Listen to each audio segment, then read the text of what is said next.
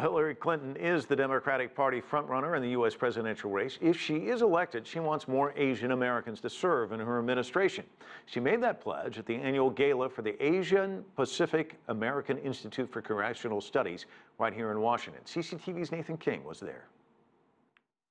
Asian Americans are the fastest growing ethnic group here in the United States. They're the best educated, the most wealthy, and also now the largest amount of recent immigrants overtaking Hispanics.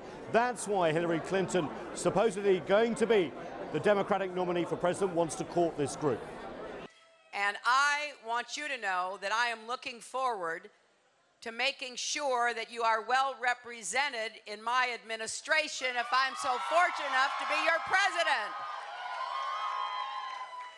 I'm putting you all on notice. We're going to put a lot of folks to work to knock down all the barriers that stand in the way of Americans getting ahead.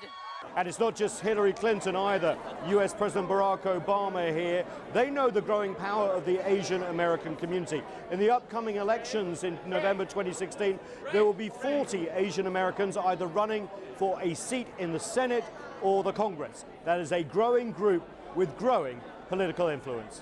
Nathan King, CCTV, Washington.